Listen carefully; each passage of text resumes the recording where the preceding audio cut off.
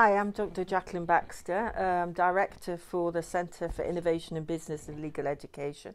And today I'm going to be talking to Carol Sherriff. Welcome, Carol. Hi. Carol is a teaching fellow in the Faculty of Business and Law. She's chair of one module, a module team member on 3, and an associate lecturer too. Yep.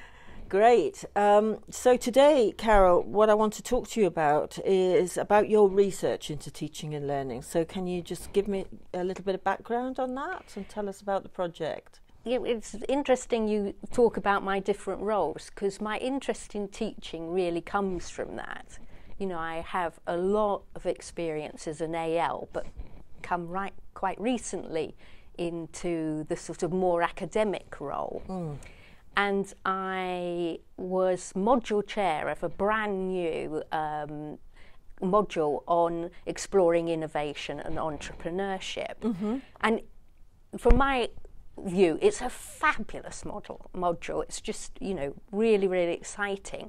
But when I looked at the first year's figures, there was a little bit of an issue with students sort of dropping out right at the beginning of the module. Okay.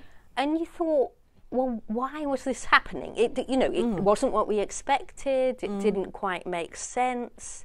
You know, once students continued past the sort of first TMA point, they stayed to the end. They did very well. So, you know, what's happening? And I was very lucky. One, the funding for the centre came up, but also it was at the same time where some new data analytics were coming on board for chairs.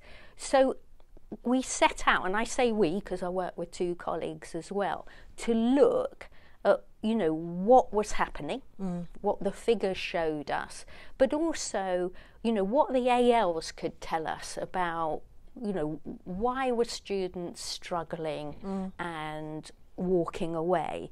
And so literally that's what we did. We were very lucky to be able to commission another AL to do some of the crunching the numbers, if you think of it like that.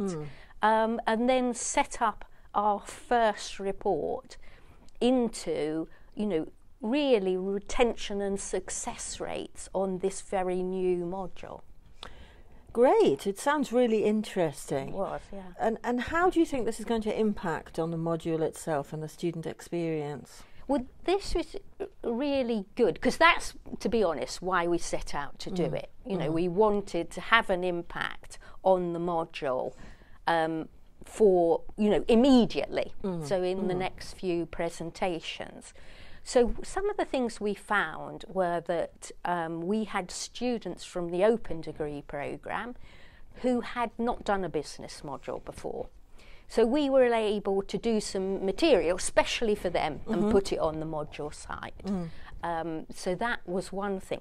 We also found, and this won't surprise people working in the Open University, but a lot of students were working on at least 2 modules at the same time. Okay, yeah.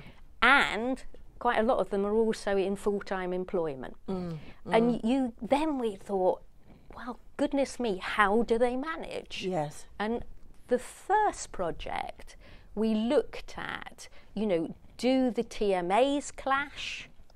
And they do. And so what can we do, you know, to ensure that our students are able to manage their time?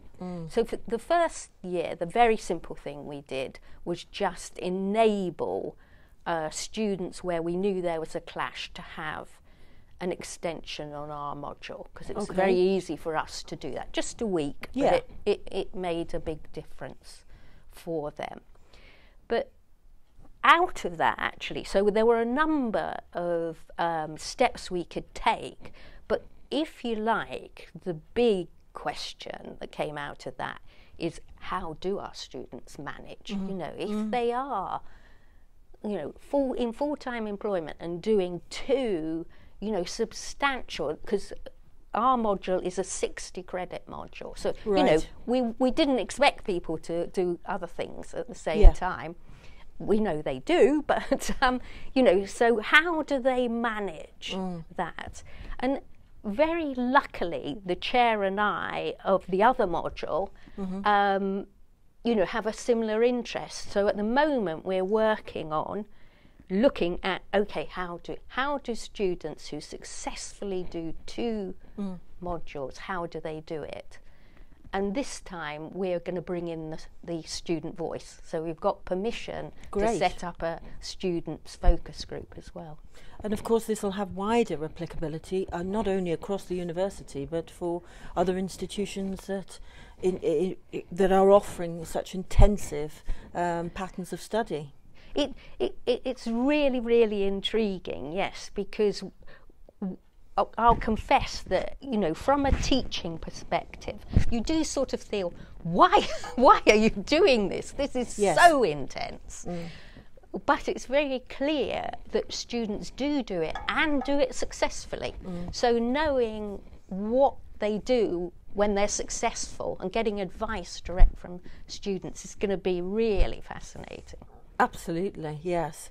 That's great. It sounds very satisfying work, and work that should have a really big impact on our curriculum as well. Thank you very much, Carol. Thank you, Jacqueline.